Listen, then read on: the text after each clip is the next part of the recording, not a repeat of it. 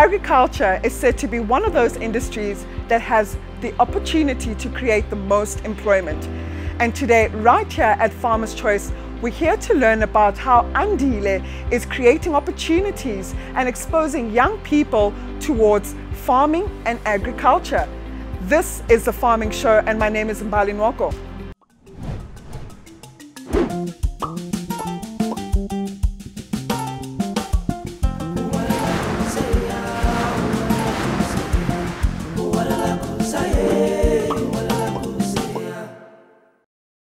Andile, one of Farmer's Choice core business models is also to train, upskill and develop young farmers.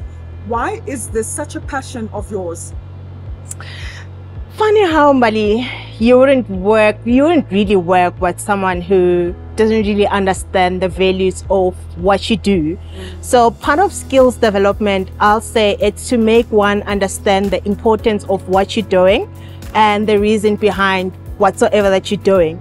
So for me to do skills development, it's just to make one aware of what we're actually doing and the reason why they need to be doing what they're actually doing. For instance, we're doing farming.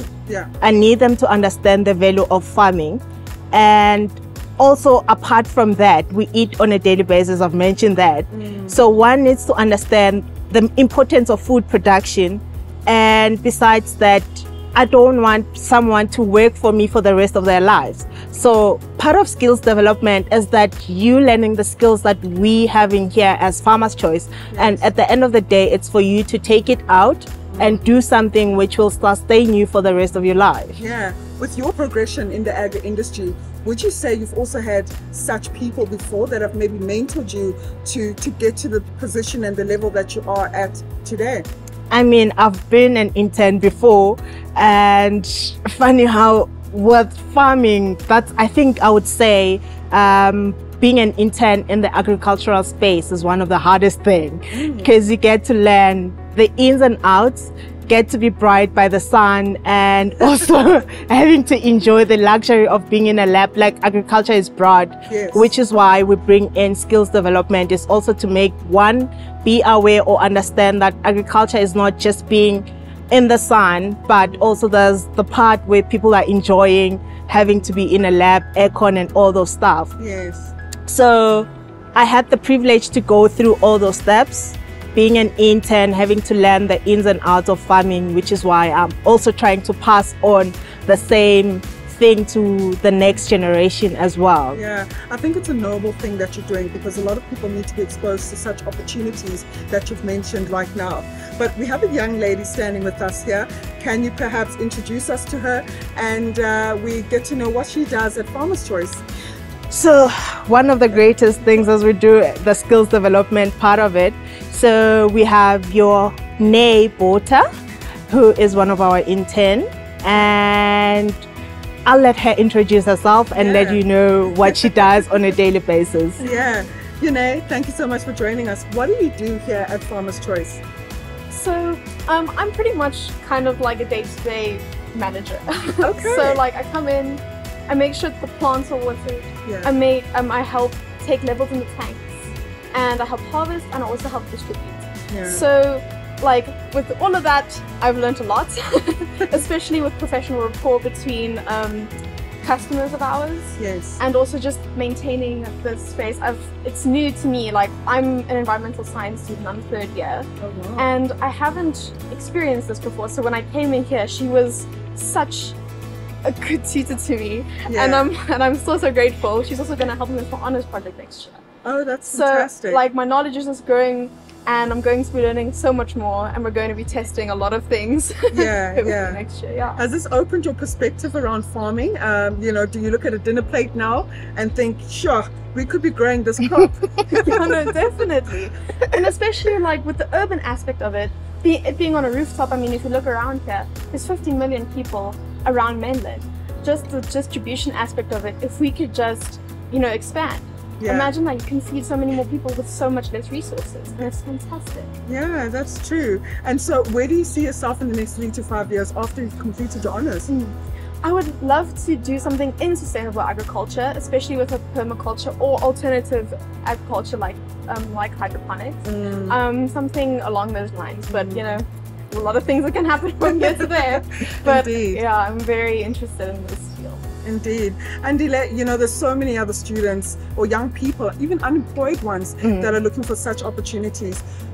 What's your message to farmers in roping in or bringing in young individuals to learn about the agri-industry and maybe production as well? I mean, we always say agriculture is like the backbone of our country or of our economy. And to carry out the daily duties that we do, we need young people. We need to transfer the skills of us who are already in the industry, but to bring in the new skills of agricultural graduates to work with us. So I would say to farmers, allow agricultural graduates to come in, do the skills development, allow them to learn the ins and outs of farming, and just give out your knowledge about farming and help grow another child, help grow another farmer. And like I always say, it simply starts with one seed. Yeah, apart from UNA working here at Farmers Choice, how many other young graduates or students are you absorbing in your business, and for how long are you going to keep doing this? So I mean, this has been closer to me because I've been a student before. So I think it's something that I keep on doing every now and then. It's not something that I've started just now, but I've been doing it before, as you've mentioned the number of years that I've been farming. Yes. And currently we have 6. We had 7 before, and then the other one graduated, and now there's 6. And yeah, we're gonna carry on working with more graduates as time goes on. Because I mean, we always need people to do farming. That's true, that's true. And would you say with the incorporation of young agricultural graduates or students on your farm, has that benefited you in any way, just on the bottom line around business and maybe the responsibilities that you have to bear as a business owner and a farmer? I mean, you can't, I'm not saying anything about old people, but I like them young. Yeah. Because I mean, part of it, my market is right where we are. Yes. So we don't really drive out. We actually run into our clients. So having someone younger who can then actually easily run into doing deliveries or whatsoever that we need, it's better. And also, we're still talking about skills development. We need the younger people to have all the skills that we need rather than old people. Yeah. So now you're feeling pressure to grow so that you can absorb more students? Yes or no? Yes. That's good to hear. Yeah. I think we all need young people, and we all need to do skills development as farmers as well. Yeah. The agri-industry needs young farmers at the end of the day. Yeah. Yeah. It's lovely chatting to you ladies. Thank you. Thank you. Who would have thought that farming on a rooftop would create an immense difference to young and aspirant farmers? This is what Andile is doing with her business, Farmers Choice. She's educating and upskilling young agricultural graduates and informing them on the importance of farming for the future. Thank you for watching this episode of The Farming Show. Take care.